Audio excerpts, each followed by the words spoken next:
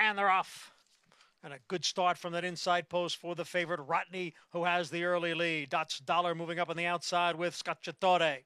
Then it's Amundson, who is next in fourth. High Oak down on the rail in fifth. Dream Shake steadying there in sixth.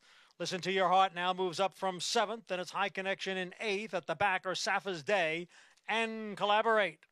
Rodney gets away here to lead by 2 lengths, the quarter in 22 and 3/5 seconds as they go around the far turn.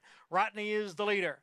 Dots Dollar at the rail, Scacciatore on the outside. A break of 3 back to Amundson and Listen to Your Heart. And then another 4.5 lengths to High Oak, far outside Safa's Day.